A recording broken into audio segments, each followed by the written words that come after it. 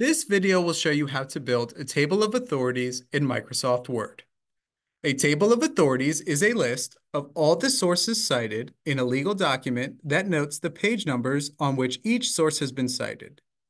To create a table of authorities, you must mark each of your citations. After you have marked all of the citations in your document, Microsoft Word will generate a table of authorities that organizes the sources by category and alphabetically within each category. To start building your table of authorities, begin by locating the first citation in your document and highlighting the full citation. To mark the citation, you can either press Alt-Shift-I if you are using a PC, or with your mouse, you can go to the References tab and select Mark Citation. From the list of categories, choose the category that best describes the authority you have selected. For example, cases, statutes, or other authorities. Next, be sure to delete the pin cite from the citation as shown under the Short Citation heading. Then select Mark. Note that once you have marked a citation, Word will add hidden characters to the text of your document next to the citation, showing you that the citation has been marked. But do not worry about this. You can toggle this on and off by checking and unchecking the paragraph symbol on the Home toolbar. Additionally, once you have marked your first citation, avoid using the Next Citation button to find the next citation to mark. The Next Citation button will pass over any citation that does not include either a V or a paragraph symbol, which includes certain short-form citations. So it is far more reliable to manually select each of your citations as you build your table of authorities.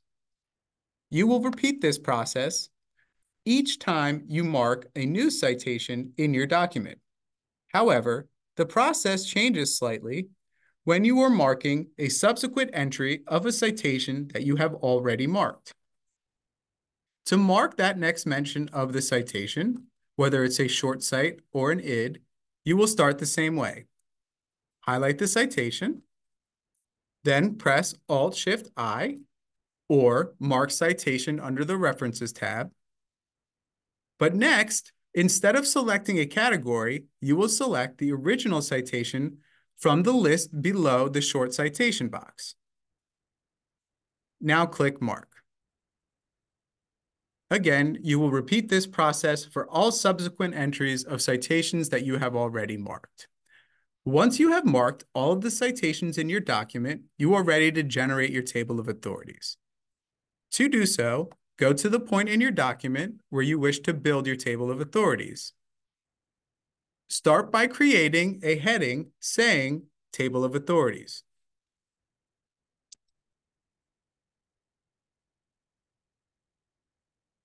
Then place your cursor a few spaces below this heading.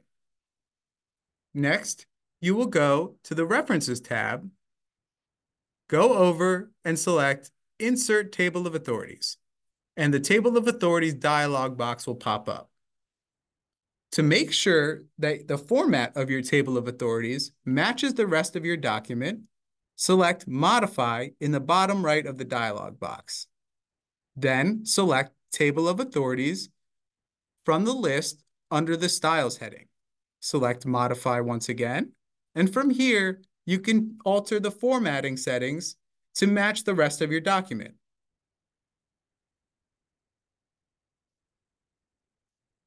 Then be sure to check the Automatically Update box. Then you will click OK. Click OK again, and one more time, and Microsoft Word will auto-generate your table of authorities for you.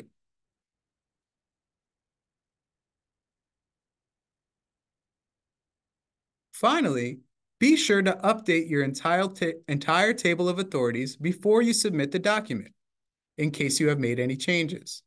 Highlight the entire table of authorities, click the References tab, go over to the table of authorities and select Update Table.